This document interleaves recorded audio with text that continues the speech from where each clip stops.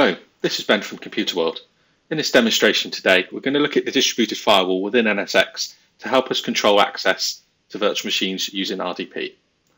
So first of all, I'm going to create a rule that's going to block RDP traffic, and the source I'm going to set to a security group that I created in an earlier demonstration. The security group was called NSX demo VMs. So I'm going to pick this, move it over to the right hand side. I'm just going to filter the service so it's just blocking RDP traffic. So within the search functionality, I'm just going to type RDP to filter it. I can see the RDP service, move it over to the right hand side and click save. And I'm going to set the action to block. I'm then going to click publish, and this will push this rule down to each host in my cluster. I'm then going to switch over to a virtual machine I've created called WebVM1. WebVM1 is a member of the security group I created earlier.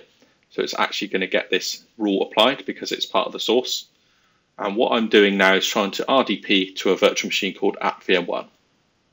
And because the traffic's coming from a source of WebVM1, it's being blocked by the firewall. So as you can see, we have an error there. And I'm going to try the same again for WebVM2.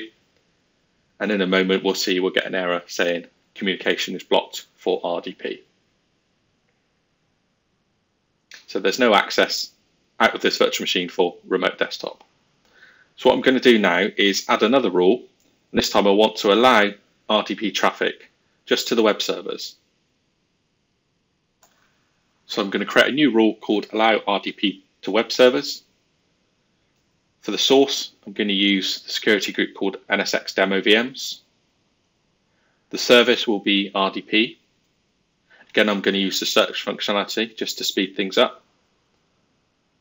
So I find the RDP service, move it to the right hand side and click save. But this time I'm going to pick a destination.